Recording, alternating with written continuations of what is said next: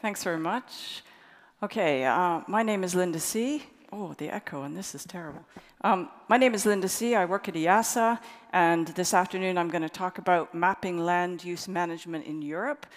Lots of colleagues are involved, including Jiga Malik, who's going to talk after me, and the talks are related. Okay, I'm just going to start by introducing the LAMASIS project. So LAMASIS is a Horizon Europe project. It's actually led by IIASA, not by our group, but another program at IIASA. And the idea is to develop an integrated modeling framework to support policy needs related to the EU Green Deal. So that's the farm to fork strategy, that's the common agricultural policy, the greening of the common agricultural policy, nature restoration law, etc. So lots of different policies that are all interrelated under the EU Green Deal. And then the idea of the project is that it investigates the impact of different policy options. So here again is the relation of this conference to the policy side, while gaining a better understanding of the drivers and the impacts of land use change. So it's really the land use change that's the key. And our role in the project is to develop input data sets on land use management, because these are lacking in order to support all the modeling that is taking place in LAMASIS. Okay, so the idea was not to do remote sensing. The idea was to take existing data sets that have been remotely sensed, so Korean land cover, for example, and other data sets, and to put them together to produce land use management based on, whatever is available at this time. Things are changing. I mean, next week, the week after, Copernicus will release a whole series of very high-resolution layers that could be useful, but we had to produce layers with whatever information was available at the time. Okay, so one of the things we've done is created a branch on GeoWiki. I think GeoWiki's been mentioned. So this is an application developed in the Nodes group. It's an application for visualization of land cover and land use data sets and other types of data sets on top of very high resolution imagery. So if you go to geowiki.org and you click on the Launch GeoWiki button, you can either register quickly to get an account, or you can enter as a guest. And then if you scroll down on the very top left, you can find LAMASIS Land Use Management Geodatabase, and this is where we have put all the different layers for display. We've also released data on Zenodo. Okay, so we started off with wanting to build a time series of Korean. So you may know that Korean is released every 6 years. So in 2000, 2006, 2012, 2018. But we wanted an annual time series. This is for some of the econometric modeling that is taking part in LAMASIS. But we in particular use the accounting layers. So the accounting layers take the Korean change layers into account. So it's not a simple case of taking the original Korean and just subtracting to find change. It's instead using the change layers from the individual member states. So these changes have been digitized. And then the accounting layers are very, very stable layers, and they're consistent in space and time. But what we needed is to understand when the change happens. So when did the change, say, from arable to urban? When did that happen between 2000 and 2006?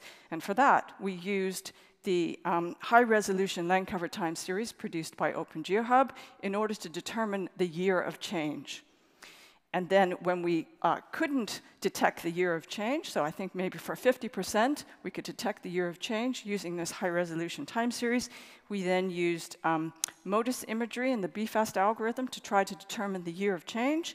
And then whatever was left, we randomly allocated, which was about 7% of the change. Then we also had these rules of transition. So you can imagine, if you are changing, say, from an arable land to an urban over a 6-year period, you don't do that overnight. You have some sort of transitions where you might have bare soil, you might have some construction areas. So we had rules for making these transitions between those years more logical. And then we developed this annual Korean time series. And we've put that on the LAMASIS GeoWiki site, so you can see there's an example, there's all the different years, and we've also put that on Zenodo, so you can also download that. Okay, so how do we then go about mapping land use management? So here again, on the GeoWiki website, you can see we've done land use management for 2018, 2010, and 2000. And again, everything is based on Careen as the starting point. So you can see there's a whole series of different classes, and now I'm going to explain how we arrived at all these different classes. So the project started with just having a look at the literature on what land use management is available, looking at land use management as mentioned in EU policies, compiling all the different input data sets that were available at the time and continue to be generated, and we continue to compile those as well, and then getting inputs from modelers at IIASA, as well as all the model partners who are part of LAMASIS. So all the major models are there, so Globium, EPIC, G4M, Capri, Image, Magnet, etc. So there's many, all the main modelers are part of this project. So we had a series of workshops with these modelers, and we asked them, well, what do your models need? What do your models currently do, and what do your models need in terms of land use management? And then we took this sort of preliminary set that we came up with, and we adapted it, and then we also, as part of LAMASIS, have a stakeholder board. It consists of about 30 stakeholders from government, NGOs, some farmers as well, and we meet annually. So we presented these sort of classes to them and also got feedback. And the whole process of deriving these classes is actually written up in one of the deliverables from the LAMASIS project. So if you are interested, it's on the website. Okay, so here's a kind of a rough idea of the classes. They're arranged on the y-axis in terms of intensity. So everything at the bottom is sort of lower management intensity going to the very top. So if you look at forest, for example, look at forest. So we start at primary forests, so very low intensity use, all the way up to very intense forestry. So this would be like short rotation plantations, for example. And then the same for all the other classes. So moving from extensive farming practices to more intensive farming practices, and then on the urban side, from sort of minimal or you can think of urban areas where maybe there's not much building density, there's a lot of green space, up until infrastructure, and then these areas of the cities that are very compact, lots of soil sealing, not much green space. Okay, so first we focus on forest management. So this was done in 2 stages. So this is the first version, and these are the basic classes. So we have, as I mentioned, the primary forest. You can think of also primary forest as unmanaged forest, of which there's actually very little in Europe. Close to nature management forestry, then multifunctional forestry, intensive forestry. So intensive forestry is like your long rotation forestry, which is really for wood production, and then your very intensive short rotation forestry. And basically, and this is the approach we've taken for all the different management mapping products, is to have Careen and a series of other inputs and a series of rules which allocate those inputs into these different classes. So for example, this may be a little bit hard to read, but if you have, first of all, is it a forest? Then you look at the felling size, and then there was information on primary forest. This is a database produced by Sabatini. And then if the answer is yes, primary forest. And basically, we went through all these different rules. And so the disturbance, frequency, and size, that comes from a data set produced by Senf and Seidel. And then there's an age data set that has, it was published in the past, but there's a new age data set that's been produced as part of Forest Navigator. So Forest Navigator is a kind of sister project of LAMASIS. And then this is the output. So you can see it mapped. This is the first version. It's at 1 kilometer resolution, and it's being produced by Amsterdam, the Free University of Amsterdam, and it's available there. I know these slides will be made available, but the product and all the documentation for this product are available from that link, so you can completely download it if you're interested. However, we realized that we actually, for Forest Navigator, needed a slightly different approach. So this is version 2, and it's actually a work in progress. And so one of the disadvantages of the other product is that there's no probability. So it is one class or another. Okay, so we wanted a kind of more probabilistic approach. So the first thing we did is produce a forest probability layer at 100 meter. And then the other thing is we wanted a 100 meter product instead of a 1 kilometer product. So what we did is we took input layers on forest or tree cover, so the UMD glad forest layer, so the Hansen product, the Corine product, not the Corine product that we are using as the basis, but a Corine product that was produced at 10 meters. So it's only a few classes, but one of them is tree cover. And that was released not so long ago for 2018. Then the Copernicus Global Land Cover Map and the JAXA Forest product. So the idea was to put all of these layers together, and it's similar to what Leandro showed us this morning. So where there's consensus, that's where you have the highest probability that it's forest, and as you have less consensus, the probability decreases. So that was the basis of this approach, is using this probability layer. And then, again, a series of rules. So some of similarities with the other approach. So again, using the Sabatini layer, but also some data from the World Database of Protected Areas, intact forest layer, and also Senfensidel updated their layer in 2024. And so if there are no disturbances, we could say that that's primary or unmanaged forest. Then we have close to nature management, in this case using, again, data from the World Database of Protected Areas and Natura 2000 sites. Then we have 3 different multifunctional forest types, so a little bit different than the previous approach. So we have protective forests. So these are the kinds of forests that would be around rivers, yeah, or at higher elevations. We have a multifunctional non-woody forest product class, quite small, but this is things like cork trees, pine nuts. And then we have this multifunctional recreation. So we did a first allocation. By that I mean we took forest that's within 30 minutes travel time to a city, and so that was a recreational forest.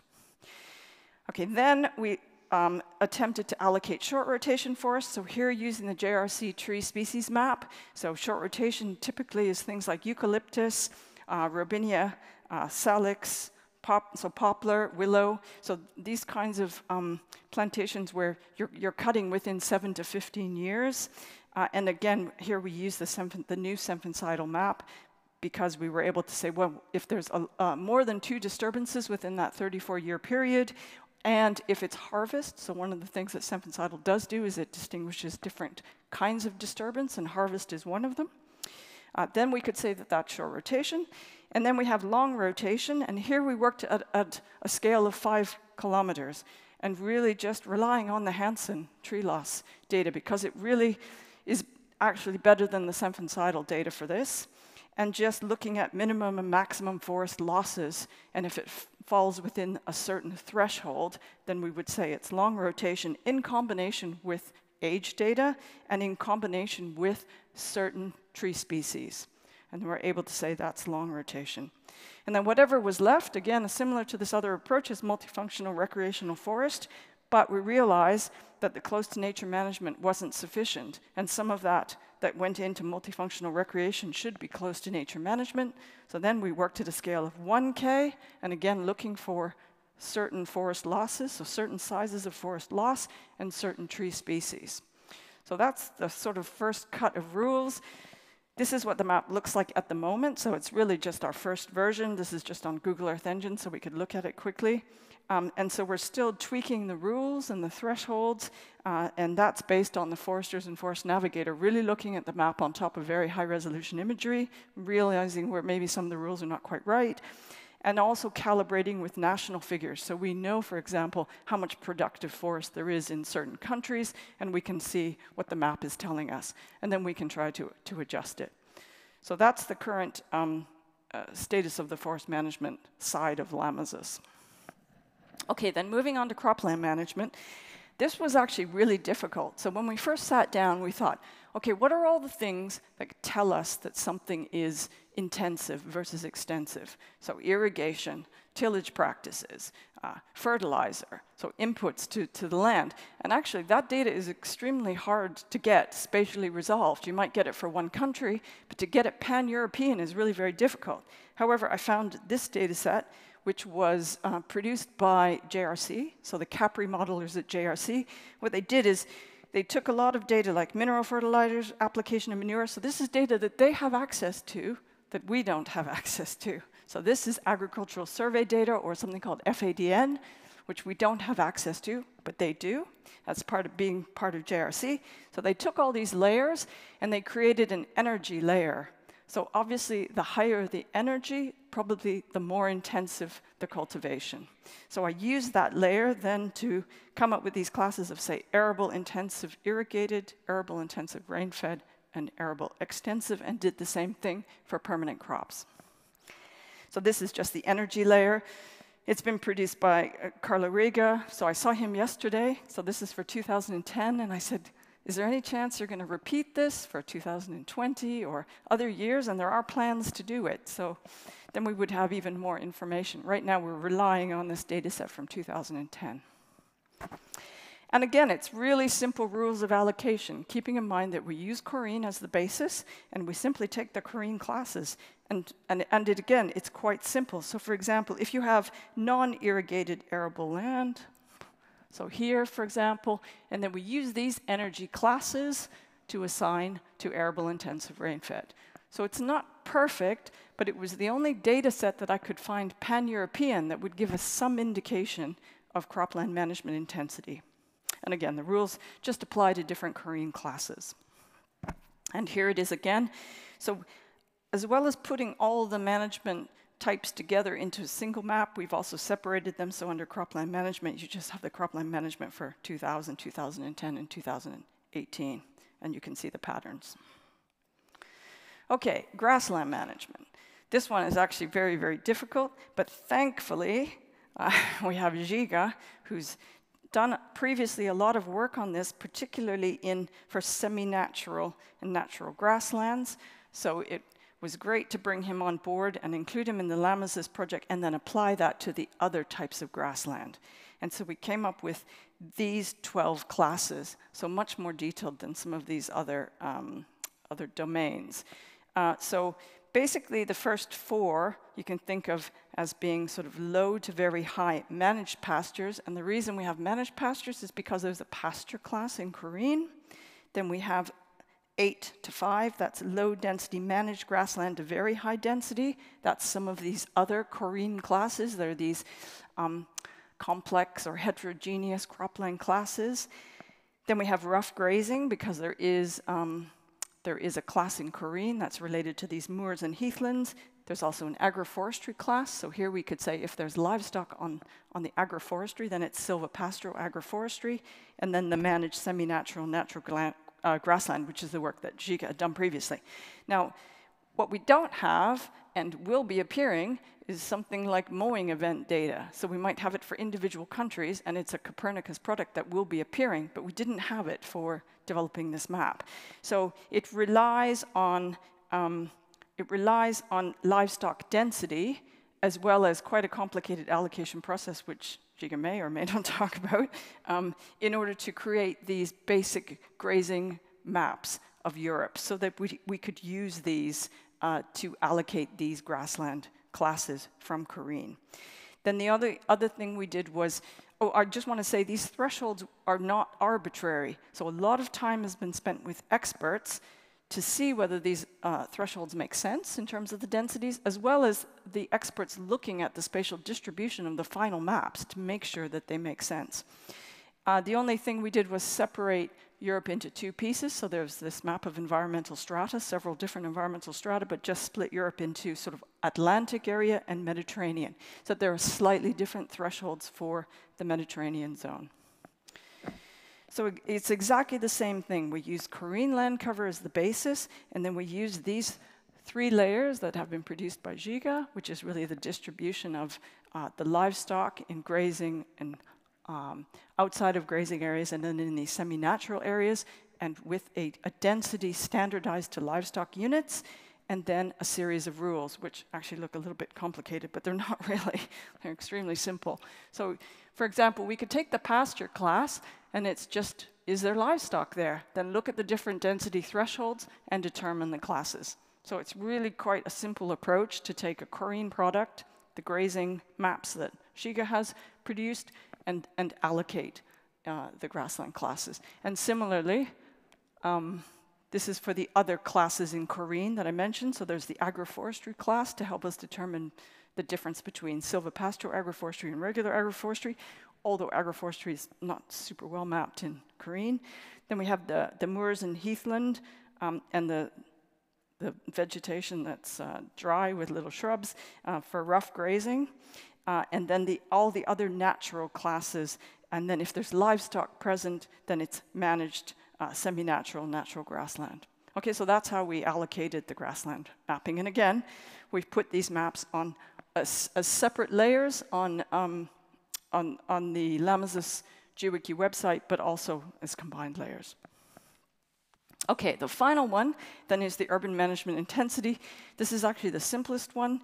So here we have 5 classes, so really sort of low, medium, and high intensity to do with residential buildings. Then we have the infrastructure, which of course is very high intensity, and then the other, and that's because there's a class in Korean which is mineral extraction and dump sites, so we put that into other. So we used, again, the Korean urban classes. There are 11 classes in Korean, plus the Urban Atlas, which is a much more detailed Copernicus product with more detailed urban classes, and then used the high-resolution layer on soil sealing, again, another Copernicus product, to help us determine the intensity. So this table is a bit complicated, but it's simply all the classes and the mapping onto the intensities. Again, quite a simple approach. But for example, for the year 2000, we don't have Urban Atlas, and Urban Atlas doesn't cover every urban area. It has to do with population thresholds. So then we used the soil sealing to differentiate between low and medium when it came to this discontinuous urban class. Okay, but that's how we created these urban intensity layers. Okay, and again, that's what they look like. You can see them separately on the Lamasis website, or all combined together into that single land use management map I showed you. Okay, so then one of the other things we had to do is to align the maps to official statistics. Okay, so the models all need the numbers to add up to FAO, to Eurostat. Okay, and if you were just to take the Korean layers and add up the numbers, the areas don't match. They will never match. Okay, so we just use, again, a very simple approach similar to this forest layer. So we just created probability layers, you know, by combining all the best information that's available on grassland, cropland, and forest. And then we use those probability layers to allocate the amount of forest, cropland, and grassland until the numbers match the statistics. Okay, and then on the right, it's just a cutoff of a table, but the whole table is in a deliverable that's online. So this is just showing, for example, for Austria, the overall accuracy before, doesn't seem that high actually, but this is based on Lucas data, and of course Lucas data is not perfect for doing accuracy, but 60% accuracy, and then once we basically move the pixels around to fit the statistics, we end up with generally higher accuracies or very close numbers. Very few cases do we really end up with worse results. So sometimes grassland decreases, but here, for example, in Austria, so you are getting an increase, so grassland is actually being represented better once you fit the statistics. Okay, and then we've aggregated that for all the different models. So some models like EPIC takes 1K, so then we have produced a product that say at 1K is the shares of forest management and shares of cropland management, etc. So shares of all the different management types, and done the same thing for NUTS 2, because some of the models work only at NUTS 2, some actually only work at national level.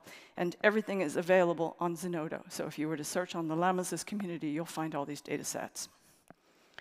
Okay, the very last thing I'm going to talk about, it's only a few more slides, is one of the things we wanted to do was to determine uncertainties to do with land use transitions. Okay, I'm sorry. So we started with a sample. This is actually a work done by my colleague Miroslava Lesav. I don't know if Miroslava is still here. Okay. So we started with a sample of 50,000 points, which were distributed across Europe. Okay, so what you can see here, it's actually quite interesting. So the red is change in the regular Korean layers. So you can imagine you just subtract, say, 2000 and 2006, and you get change, okay? And what you get is an awful lot of change. But it's it's not real change. And you can also see the border effects, and that actually tells you something about how good these Korean products are. So there's a lot of false change in these countries. In other words, Korean is probably worse in those countries, yeah? And then you can see the green here. These are, so blue is the change from the accounting layer only. So immediately you can see that the amount of change in the accounting layers is actually much smaller. In fact, it's a magnitude less. And then you can see where there's overlap. So change is green, that's the places they overlap. So then again, it tells you something about the quality of the maps. Okay, so based on that, we put this into GeoWiki. Okay, so we put these samples of change, and then you can see here, basically it tells you, so the year 2000, this was a construction site, and the year 2006, this is discontinuous urban fabric, and we asked a series of validators to basically validate the change. So did the change happen? And there's a whole series of ways they can answer that question in order for us to really understand if the change happened or not. Okay, so, and this was run for a subset of that 50,000 to cover all the major changes. Okay.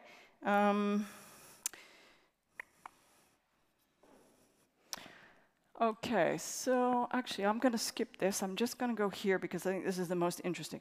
Okay, so once all the data were analyzed, okay, so keeping in mind, so each of those samples was allocated, they should have had change, okay, but what's being determined is whether they have change or not. So here you see that actually 57.9%.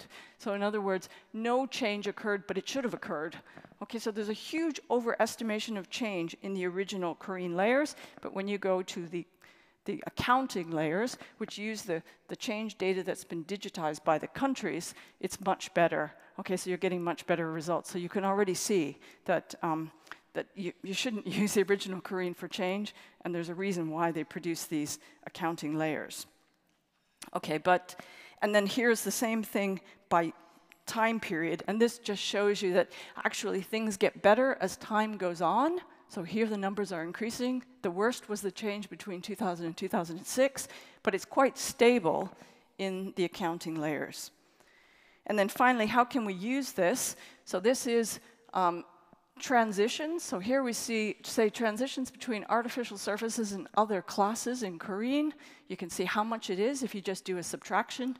But in reality, if you adjust it for the data that's been collected with GeoWiki, you know, you can see it's actually much less. So this is 2.3 million hectares, but in reality, it's more like 222 to 488 hectares. So really, the original Korean totally overestimates the amount of change. But when you go to the accounting layers, so this is how much, so an order of magnitude less in both cases. So this would be 11 million to change from arable land to everything else. And here, arable land to everything else is 1.9 million. So it's an order of magnitude less. But again, when you adjust it for the data that we've collected through GeoWiki, it's still overestimated slightly. So the reality is more like 1.5 to 1.6 million hectares. And this is just one of the products that Llamas' modelers can use. So they can see the transitions, but they can also have these uncertainties, which they can use in their modeling. And that's basically it for me.